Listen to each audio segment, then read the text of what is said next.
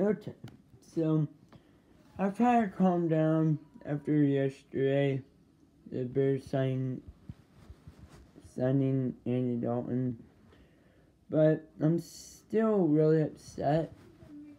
But it's just bad.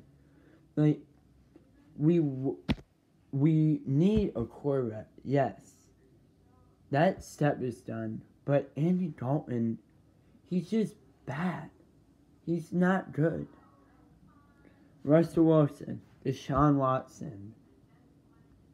Again, like I said yesterday, I would take Marcus Mariota over Andy Dalton.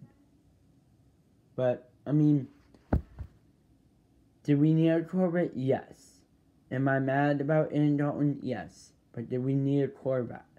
Yes, we did. Is it a start? No, not really. Not in the right direction. In the wrong direction. And Allen Robinson, man, if we do not re-sign Mitch Trubisky and Andy Dalton is our starting quarterback, we are screwed.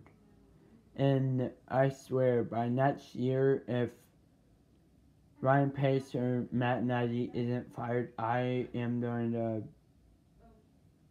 going to be even more mad than I already am.